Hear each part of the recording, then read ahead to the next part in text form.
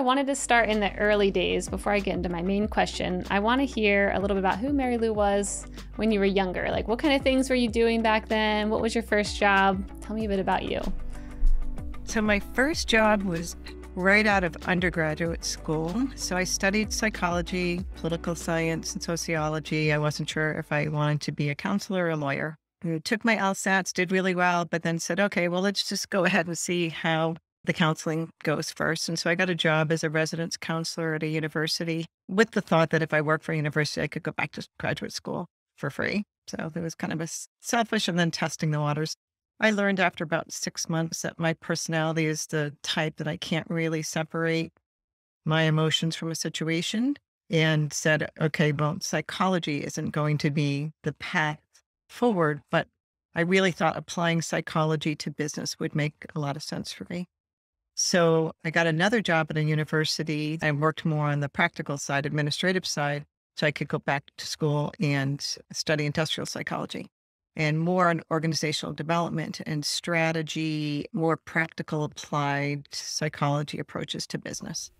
Wow. That's a smart pivot back then. I mean, to be younger and already have a pivot idea to be like, well, I don't really like that, but here's how I can still use it. I was at least glad I could use something from the first initial investment.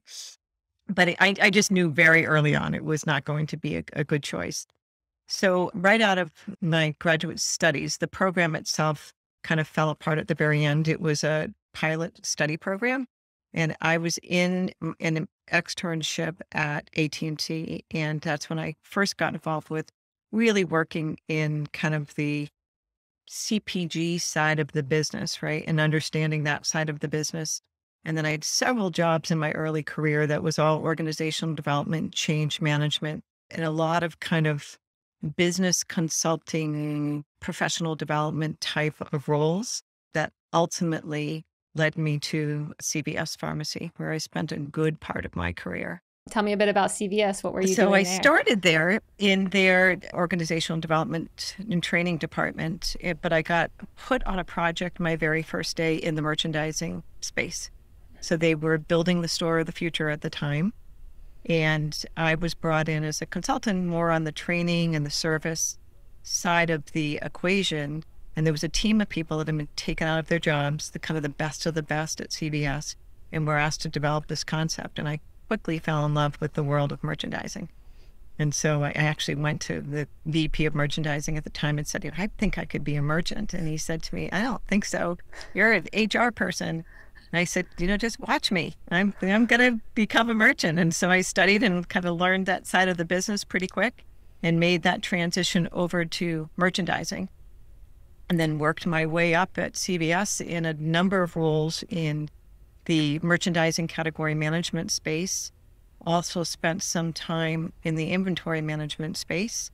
And my career there was incredibly rewarding and also just gave me such a wealth of knowledge because I was pulled out several times because of my strength in kind of project management to run these key transformation initiatives.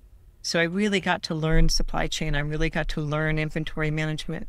And I was playing kind of an internal consulting role, which really helped me where I am now. But I don't think I realized it at the time. I just realized I was being asked to do something, and I learned a lot, and it was great. And I always wanted to go back to merchandising, and so it was fabulous. Anybody, if you ever get a chance when you're working for a company, and if somebody asks you to work on a project that you don't really want to do, you want to stay in the job you're at, go do it, because you'll learn something that you never would have learned before, and it rounds out your experience. It makes you incredibly marketable.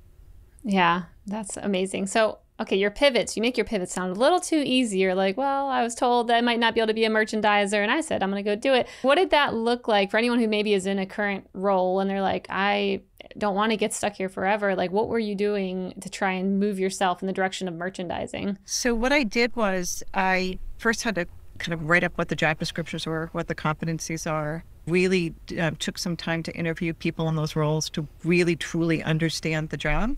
And then asked for opportunities outside of my day job to shadow people to really start to learn it and kind of study the roles. So when they finally put me in a role, I felt like I was ready for it. I mean, just that studying and really defining it and being able to present my business case back to why I think I could be a good fit was, here are all the transferable skills. Here's the competencies. Here's what I've done to develop it. Here's what I still know are my gaps. But in order to fill those gaps, I actually need to get to the role, right? And do it. So that was my business case and argument for the role. It didn't happen overnight. It was several asks at the table to make it happen. Yeah, yeah. I mean, that's always just fun thinking about how to navigate within a company and hop around levels. I know back when I was at Google, it was so hard to get outside the ladder. Like when you are in finance, it's like kind of hard to become a PM. When you're a PM, it's kind of hard to get into like the engineering org. And so always thinking of like the strategies. I like the way of, I guess that's kind of like back forecasting. Like here's where I want to be and here's the different credentials I need to get that job and what can I do to try and get to that role. And what I also tried to do was ask certain individuals throughout the organization that work in that space to mentor me. And so if I was kind of sitting in on a meeting and I saw something happening and I didn't quite understand it, I'd go back with my list of questions to say, given this business scenario, is this how you would have handled it? Why did this person handle it that way? What is the norm? So just really try to learn it from a very practical way. Because in many organizations, you're right, you get pigeonholed in a spot. And unless you make that happen for yourself, people aren't going to all of a sudden say, oh, wow, Stephanie, you'd be a great category manager. Yep. Completely agree. So you kind of took on this consultant role while you were navigating through CVS and other places. What drew you to Infosys? Well, again, there was a further journey. So when I left CVS and I went to the consulting side of the business for a year and more on the CPG side of the equation. So it was working with a smaller boutique firm, and we worked with a lot of companies like Johnson & Johnson and Bausch & Lomb and Ricola. So on the CPG side, everything from new market entry to trying to understand how to launch a product within a particular retailer. I did that for a year and then went back to the retail merchandising world. And I went to Fred's Pharmacy, which was a fairly small regional pharmacy chain. I say that we were 700 plus stores. So it wasn't that small, but small compared to CVS Pharmacy. And I went and worked there for a few years and started in strategy, helping them put together their kind of turnaround strategy at the time. And then it ended up as the chief merchant and marketing officer. That company was in financial trouble when I went there. And I knew that, and I was hoping that it would turn around and be more successful. And that didn't end up. The venture capitalist group got involved and ultimately took the company apart. And so the entire executive team was let go. And I knew I still wanted to work. I wasn't done working. I didn't necessarily have to work, but I really wanted to do something.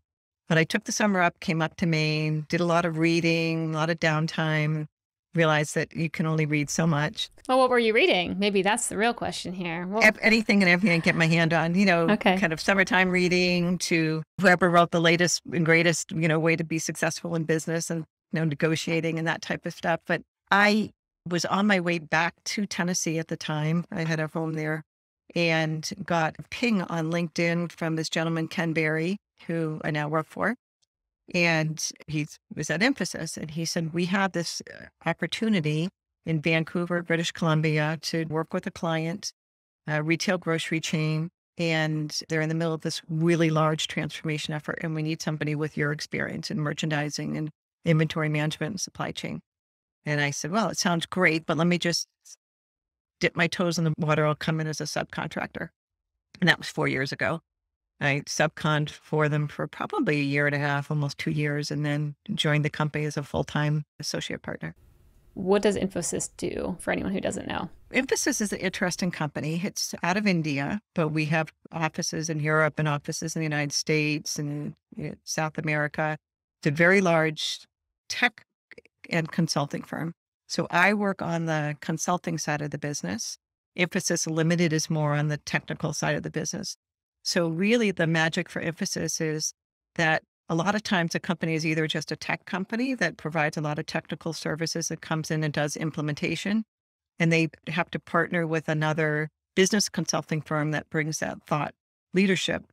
We have both. And so what happens is we'll be doing a large scale transformation in an organization where they're, for example, one of the projects I'm working on is they're transforming their entire merchandising organization and supply chain enabled by a very large implementation of Blue Yonder. So I bring the expertise of Blue Yonder and all the business process and best practices to the table. And then the technical side brings how to implement it. And then we come together and we go through that transformation effort.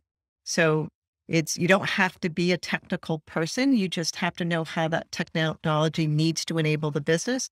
Somebody else can go off and build it. And so I understand how it should work, not how it works. We actually had Blue Yonder on the show. I think they were probably 100 episodes or something ago, but very fun crew, and hearing about what they were doing, I was like, wow, no wonder you guys are where you are and you're blowing up the way that you are. So tell me about some of maybe the most interesting projects that you can share that you're working on right now, just so people can kind of conceptualize like what Infosys is doing. So that project that I was just mentioning is one of my very interesting projects because it's going across the spectrum of supply planning, demand planning, visual merchandising, category management, enterprise planning. So it's everything. If you think of everything that would happen in a retail organization, eventually we're touching it and transforming it. So for a company to take that on, that kind of commitment means that they're very committed to growth. They're very committed to becoming relevant and keeping up with the paces. And so that's been a lot of fun. And they're a great, great client to work with. So I really enjoyed that project. And then I have other projects that we're doing a micro-fulfillment center implementation. It's a greenfield implementation for this organization because they have warehouses, but they didn't know anything about micro-fulfillment. So I'm the lead, but I've got this expert on micro-fulfillment strategy and how to implementation. And so I'm learning along with the team because we've got this expert who knows everything, and we're building a new capability for Infosys to take forward. But we do a variety of different things. We did an automation project to implement bots at a company to automate a lot of their, streamline their processes to free up people to be able to focus on more value add activities. So that was a lot of fun. We just did the assessment work initially. And then we worked with one of my same clients that it was standing up a standalone restaurant next to a grocery store for the first time. And so working with them on how to do that and, what is the POS system that you need? What are the processes that you need? And what's the new, latest, greatest technology? And so we'll do a lot of those assessments for them and make sure that, particularly if it's complete white space for them, that they've never played in. Hey, thanks for watching. This segment was made possible by our friends at Salesforce Commerce Cloud. If you're looking for the #1 platform for all your commerce needs, go check out salesforce.com/commerce. And don't forget to subscribe below and tap that little bell icon so you can stay on top of all the amazing new segments and full episodes that we'll be putting out over the coming year with some of the best and most influential commerce leaders out there.